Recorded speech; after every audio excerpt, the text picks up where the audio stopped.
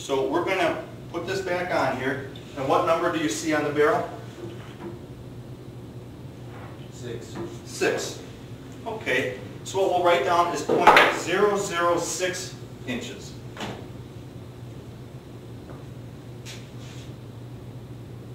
.006 inches. So now all we do is we just add these up. So we have 6, 5, 7. So that particular measurement, or that particular spot on that piece, is 0.756 inches, or 756 thousandths of an inch. Okay? That is how you're going to measure something. Okay? Now I feel that a square or flat object is pretty easy to measure. But we do, on occasion, run into a round object. Okay? These can take a little bit more finesse, I guess you could say, a little bit more getting used to on how to use this, or how to measure a round object. What you want to do is basically the same thing. You want to open up the micrometer large enough to fit over the shaft, and you want to snug it down on there. Now because we have a round object, I could have the micrometer exaggerating it over here or over here. I want to be right in the middle. Okay? So that's why I say a round object may take a little bit of getting used to measure. But with practice, I think you can measure it accurately.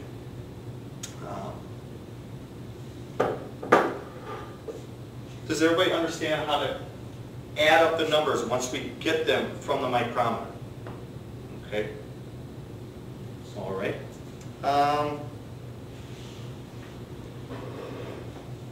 Like I said, if we don't keep the decimal places correct, for instance, on the .050, if I would have wrote it something like this,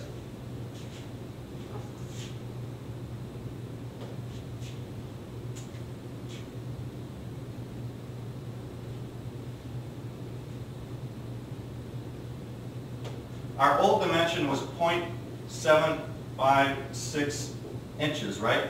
If I would add this up, I end up with 6.021. That's a big difference. It's a ½ inch difference. Okay? It's very important.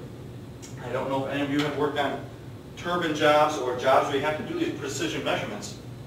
A ½ inch is a big deal. Okay? So it's very important that we take our accurate readings. Now, like I said, with this box, the micrometers go from 0 to 1, 1 to 2, 2 to 3, 3 to 4, 4 to 5, 5 to 6. So we can measure 6 inches. What do we do if we have something larger? Well, they do make larger micrometers. Okay? This particular micrometer, it's not going to be as easy to hold with your pinky. So you may need to get assistance with larger micrometers, like something like this. This one, I can actually measure from 9 inches to 12 inches with this micrometer. The way we do that is the end of this unscrews,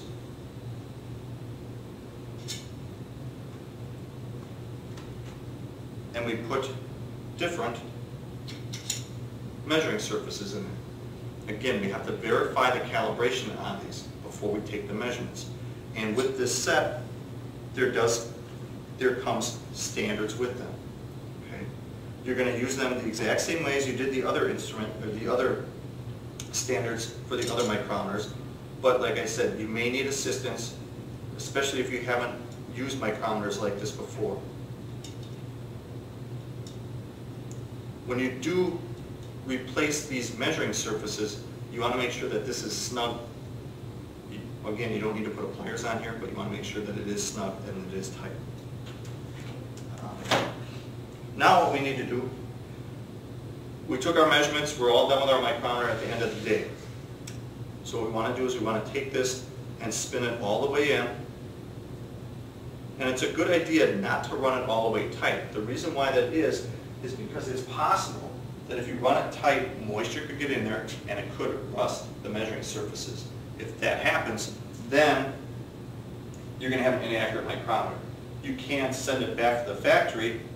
So I'm leaving maybe like a 30-second of a gap, and there's a lock on there. This ring right here is a lock, so we can lock that down so it won't spin. if this is traveling around in a gang box or in your car or something like that, I recommend that you put the locks on.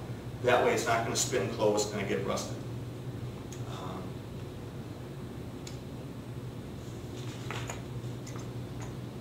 Why do we want to, do we have any questions?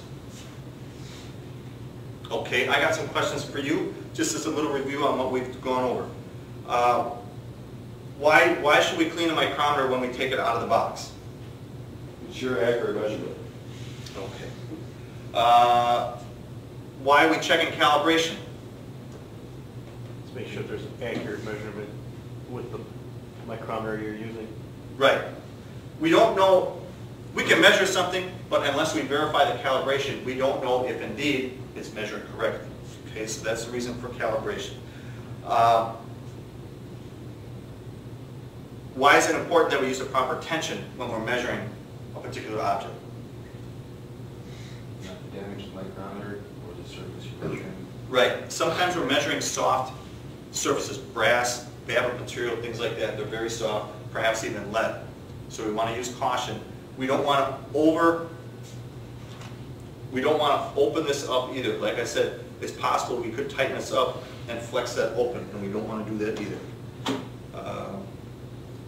Why is it important that we write down and keep our decimal places in the right columns? What happens if we don't do that? Recorded in incorrect measurements. Right. As I showed you, just moving a decimal place one column changed our dimension a ½ inch. Okay, we can't have that on a job. And what do we want to do when we return it back to the case? Clean it. Clean it. And we may want to put the lock on there so it doesn't spin closed, right? Okay. Now we'll go out in the shop and we'll take measurements.